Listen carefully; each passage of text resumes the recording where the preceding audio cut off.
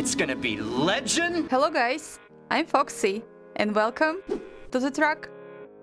Welcome my assistant, McCheesy.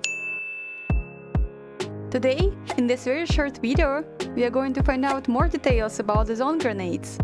What is the maximum damage you can get? How much time do you have to escape before the bubble appears? Let's explore! Zone grenades have a certain trajectory and explode only on impact. So, you can throw them all the way from the top of the tower.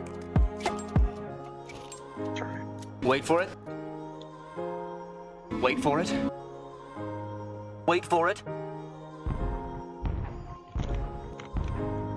It takes exactly Wait for it.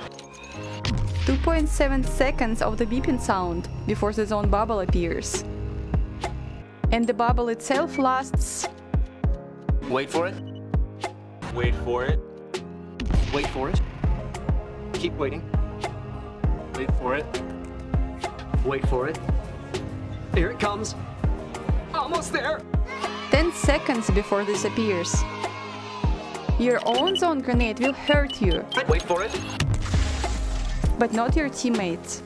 Wait for it. Wait for it.